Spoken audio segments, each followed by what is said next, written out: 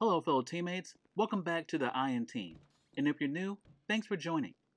So we recently put out a video on the new Service Carbine and how to pick one up through the crime scene events, but we noticed a lot of people are still struggling with finding these events and how to get them to spawn.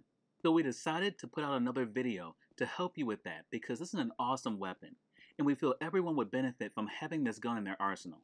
Now what we're showing you in this video will not only get the crime scene spawning, but will save you valuable time. So, if you've been playing GTA Online for a while, you know it takes about 30 minutes before random events will spawn in free roam. That 30-minute timer is based on a session, not your account, meaning whenever a session has been active for 30 minutes or more, random events will spawn. The only time it's tied to you is when you are the host of a lobby. Like when you start a private lobby, you are creating a new session, which in turn restarts that timer. That's why it would take 30 minutes for a crime scene or any other random event to spawn. So you need to leave private lobbies and search in public ones. You are not the host when you join a public lobby.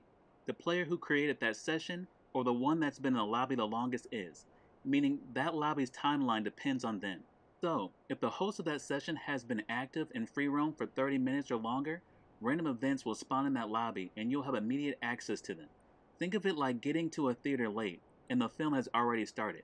You missed the introduction. So here's what you need to do. Log into the game as normal and go to a few of the spawn locations to see if a crime scene appears. Don't check them all, just fly past a few of them. If you don't get one to appear, join another public lobby and repeat the process. Now, before you jump into another lobby, you want your character to be in one of the spawn locations. Change your spawn location to last location. That way when you load into the next lobby, you'll already be at one of the possible crime scene locations. So that's the first method.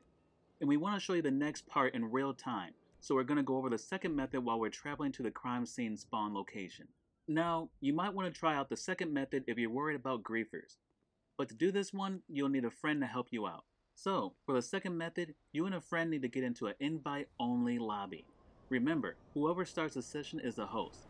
So to make this quicker, ask them the host. Join their lobby and just play around, sourcing crates, doing payphone hits, sales, or nightclub popularity missions, anything like that until random events begin to spawn. Whatever you do, just make sure you both stay in free roam. When you see the blue dots for random events appear, go and start searching the spawn locations till you find one of the crime scenes. After you find a crime scene and collect the component, force the game to save, then log out with your friends staying in that same lobby. Then log back into the game and get back into your friend's invite-only lobby. Since they are hosting, the 30-minute time frame will already passed, and you should see random events spawning as soon as you enter. Then just rinse and repeat till you have all 5 pieces. Alright, so now you see this crime scene spawned in. We just loaded into this public lobby, and the first spawn location we went to had a crime scene. It's that easy, and with some luck, you'll be able to find one in each lobby you jump in. And remember, you don't need to search all the spawning locations each time you enter a lobby. For us, we stuck to the ones in Los Santos since they are closer together.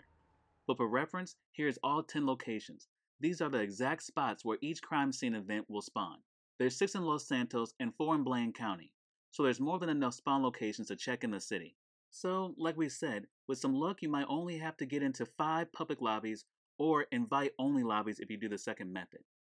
We hope this helps everyone out and relieves some of that stress from searching for these crime scenes.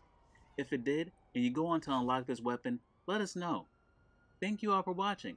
Please don't forget to drop a like, subscribe if you're new, and we'll see you next time, teammates.